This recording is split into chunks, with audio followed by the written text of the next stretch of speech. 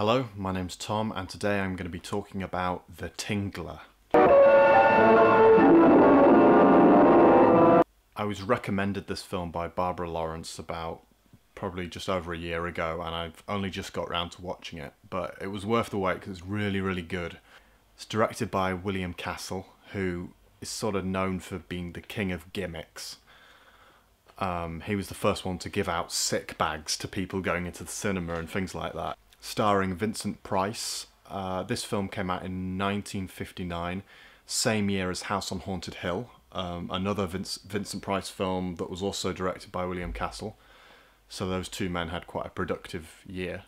Famously in the cinema, when for House on Haunted Hill, they had a plastic skeleton drop down from the ceiling in the cinema. In this film, The Tingler, famously they had electrical buzzers under some of the chairs in the audience. They would go off and give audience members a little electric shock to make them scream and jump. I feel obligated to warn you that some of the sensations, some of the physical reactions which the actors on the screen will feel will also be experienced for the first time in motion picture history by certain members of this audience. And this film actually starts with William Castle introducing the film and warning you about it and how terrifying it's going to be, and how if you need to scream, don't be embarrassed, just scream. A scream at the right time may save your life. And it's very reminiscent of the Universal films from the 30s, like Frankenstein, where they had the guy coming on to introduce the film. Wilson, we've warned you. Also quite Hitchcockian as well, because obviously he was in a lot of his own trailers and stuff. My name is Alfred Hitchcock. So basically, Vincent Price plays a character called Warren, who is, I guess, the main character, and he performs autopsies on the recently deceased, and that's sort of his job that he has to do. But he's also conducting secret scientific study into the psychology of terror and fear within humans, and he believes that terror can manifest itself so strongly it can kill you, because he studies people who he feels have been scared to death, and he thinks something physical appears at the moment of death that is caused by fear, and they don't know what this is, and so they give it a name, which is the Tingler. And he works with a fellow scientist called David. Warren has a wife called Isabel, and Isabel's sister, whose name is Lucy. Isabel's sister Lucy is married to David, who Warren works with. So that's how they all know each other. Isabel is sort of quite early on is painted as the villain because she won't share her inherited money with her sister, even though it's rightfully hers as well, or something like that. And she doesn't like David because he's too common or something, and doesn't think that her sister should marry David. And she doesn't respect her husband's work and instead goes off partying and cohorting with other men, and basically it's the whole adulterous wife thing, which I think was more of a big deal back in those days than it is now, but I think it's still clear that, yeah, we're meant to not like her. It's also implied that she poisoned her father in order to get the inheritance in the first place, which suggests, oh, she's capable of murder. It's a lot like House on Haunted Hill, actually, because you sort of feel like, oh, she could kill him at any point. And, you know, every drink she hands to him, you think, oh, has that got poison in? There's this other character, he's a real creep, and he comes to the autopsy of his wife's brother at the beginning of the film, and that's how he meets Warren. And it's never really explained why he's there to watch an autopsy. But for some reason, Vincent Price doesn't think that that's odd at all, that he would want to come and watch this autopsy, and he sort of gets along with him, and they form a little friendship, and then he meets this guy's wife, who is deaf and mute. And then we're introduced to the idea that if someone's mute, they can't scream when they're scared. He believes that his wife faints when she's scared, but Warren tells him that no, it's a psychosomatic blackout induced by the fact that she can't scream, so there's no outlet for her fear, so she has to just shut down. David is the first person to bring up the idea of, well, what if you could keep her awake? What would happen, you know, and would this Tingler manifest itself? And there's almost a clinical scientific sadistic edge to some of the stuff that they're contemplating doing, but they're just talking about it, you know. But you kind of think, oh, okay, there's a bit of mad science type stuff going on here. Vincent Price decides to terrify his wife, so he pulls a gun on her and threatens her and says he's going to kill her and all. And it's this quite dramatic, quite nasty scene, and then she screams with terror and faints, and as soon as she faints, he gets the X-ray out and scans it, and they find the Tingler, which is this creature, and like a millipede all the way up the spine, and a physical manifestation of fear. This creature, which is a great idea. It's a really good premise for a horror film. We then learn about this drug, which is an acid, which Vincent Price injects himself with to make himself scared, to give him nightmares. He tries not to scream, but he can't help it, and he screams, and that kills the Tingler, so they don't manage to get a sensation of what the Tingler is like from that experiment. He remembers his friend who he met and his wife, who is a mute who can't scream, and he decides to test the drug on her. And this is where, up till now, Vincent Price has been fairly charming, apart from the bit where he pulled the gun out and tried to scare his wife. This is the bit where you think, oh, okay, so he's actually not very nice after all. He's kind of a bit evil, you know, because he's going to inject this drug into this poor mute deaf woman so that she gets really scared and produces a Tingler. Yeah, there's a real grim and nastiness to this film as well. Just the fact that it starts with an autopsy taking place is sort of sets the tone rather well. And then this woman has this horrible trip in which she sees all these horrible things, and you sort of assume it's hallucinations brought on by the acid. But it's this creepy guy with a horrible face and a knife, and then something amazing happens. The film, which is in black and white, suddenly she turns the taps and bright red blood comes out the taps. Which is really quite shocking because you're watching a black and white film, and so it's like, whoa, red. And then there's a whole bathtub full of red blood as well.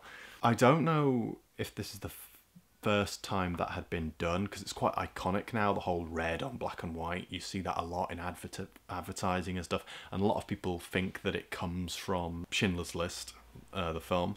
But obviously here's a much earlier example, 1959, and it's the same thing. I guess they would have had to hand colour the film, I'm guessing. It's really effective and quite startling, really. Later in the film, we realise that the mute woman's husband, Ollie, that's his name, Ollie, is the one who dressed up as the monster with the knife and tried to scare her to kill her because he wanted rid of her. And so we think, oh, so it was him all along. And we forget that actually Vincent Price's character, as charming as he is, he still drugged her with this acid. So he's as much to blame for her death as her husband is. But by the end of the film, that's almost forgotten. It's not dealt with, you know, because... And by the end, Vincent Price is still lovely and charming and kind, and he does the right thing, and he says, oh, you shouldn't have murdered your wife. It was the wrong thing to do. I'm gonna have to call the police and all of that. But you did it. You helped kill her. You know, and the film, it's almost like you're meant to forget that Vincent Price helped kill this woman. There's a real ambiguity in the film as to whether Warren, Vincent Price's character, is a good person or a bad person. And I think maybe that's just up to people to make their own mind up whether he becomes a good person by the end and he does the right thing. They do manage to produce a Tingler anyway from this woman who's died, and the Tingler latches onto people, kills them unless they scream, and if they scream it incapacitates the Tingler. And this is where you get this great scene where it escapes into the cinema, and Vincent Price is talking to the people in the cinema in the film, but he's also talking to you, the audience, who are in the cinema, obviously, because it would have been in the cinema. And there's bits where they turn the lights out and the screen goes black, and then you hear Vincent Price going, all of you in your cinema seats, watch out, the Tingler is loose. And he's talking to the audience and goes, if you feel it, don't forget to scream. And then at that point, some of the audience members watching that film at the time would have had their minor electric shocks from the chairs they were sitting on, and were going, ah, and jumped and screamed, and it would have been utter hysteria would have ensued during those moments. It's great to try and imagine what that would have been like in the cinema for people watching that film. Chaos. Such good fun, though, I'm sure. The film they're watching is a silent film, which it keeps cutting to quite a lot of. So I guess they must have had the rights to show this film, and they thought, oh, let's just show quite a bit of it, you know. But there's a wonderful scene where the film's, you know, being projected, but then there's like a celluloid jam. Suddenly, the Tingler crosses over across the projection, over the projector. And that's just great. It's brilliant, brilliant scene. You could argue that the Tingler looks a little bit silly. But actually, because the whole stuff about the pathology and psychology of fear and all, it's all done very well and very convincingly up to that point, and it really builds a picture of how horrible this thing is. By the time it really appears in the film, you're already very scared of it. And so there's a real horrible tension. And the film, again, because it's William Castle loves his gimmicks, you know, so, you know, as well as drawing attention to you, the audience, and making you part of the film, what it also does is it uses a heartbeat. That's one thing. So whenever the Tingler's around, and when it moves slowly across the floor, it crawls, and it's going after Vincent Price, it's going after the people in the cinema, and you can hear this heart beating over it to make you feel nervous, you know. And it works. It works. It makes you feel really nervous. Isabel, it's a bit, I wouldn't say it's unresolved, but Isabel, Vincent Price's wife, tries to kill him by unleashing the Tingler on him, and then he manages to, they manage to scream and incapacitate the Tingler, and then Isabel's never seen again. She's like, oh, she packed and left. There's a line about that, and then that's it, you know. But that's fair enough. Basically, by the end, like, oh, she's gone, so she didn't get her comeuppance, as it were. But then neither did Vincent Price for having drugged that lady. So everyone sort of gets off scot-free. Oh, that's great. The only way to kill the Tingler, because it's indestructible, is to place it back within the corpse of the dead woman, because that was the body it was host to, and because that body's not feeling any fear anymore, the Tingler will diminish or disappear or die or wherever it came from, etc., is the theory. So Vincent Price puts this creature inside the dead body of this woman, and then goes out to call the police on her husband, who we know murdered her. Basically, we kind of discover, I guess, that it didn't work. That you can't just put a fully formed Tingler back into a dead body. That's maybe not enough. Because what happens...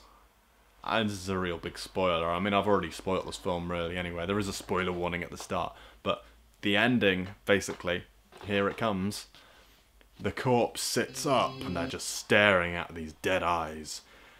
And the husband's terrified, screaming, and that's how it ends. So the implication there is that he probably has been scared to death by the woman who he scared to death. And she's dead.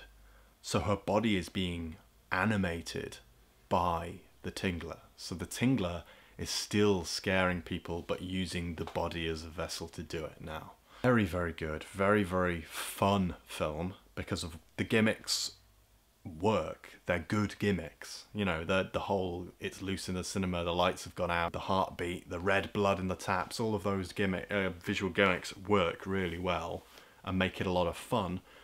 But it's also scary, creepy. There's something about it, especially in the first half of the film before the Tingler appears. Not that the Tingler's not scary, but I think the build-up to the Tingler is scarier, almost, because it's just the concept. And obviously Vincent Price does a wonderful job. I always say I've said in the past that he's quite camp and pompous, and, you know, but he actually can play straight quite well when he wants to, I think. And this film isn't a really, really serious film. A little bit more fun and camp and gimmicky, but it's no less scary. It's a frightening film. If you haven't seen it, I would highly recommend it, although I have spoilt it for you now. But yeah, The Tingler.